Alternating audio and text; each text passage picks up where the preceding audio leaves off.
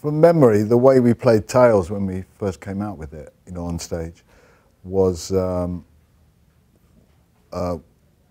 as good as we could do it at the time with the kind of, you know, the technology we had. Not so much the instruments and all those sounds, but actually the way you learnt music. You know, I mean, I think we're much more disciplined about that now, and we learn things accurately. Of course, when you've just made an album, you think you know it really well because, hang on, you just made it.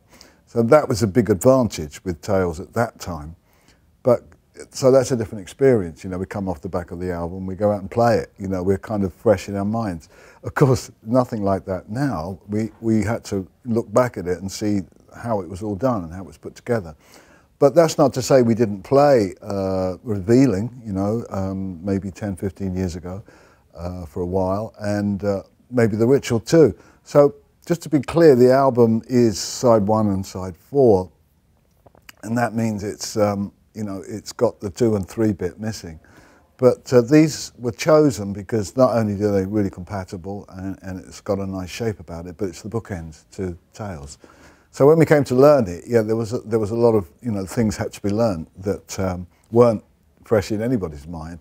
Although I was there, you know, when it was done, as Alan was, you know, just keeping in touch with side 1 helped us a lot and put us ahead of the game. So we weren't like completely fresh to it, while everybody else was, you know. So Geoff had to learn, you know, all these new keyboards parts.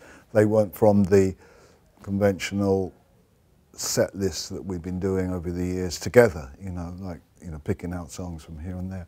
So yeah, it was quite fairly ambitious to learn 2 20-minute pieces that the band not played for a long time. So, but that makes it fun too, makes it a challenge, and I think that's what Yes is mainly about. Yes without challenges is fairly lame, but Yes with a good challenge, you know, to bite onto and go forwards with, I think it brings the best out of us.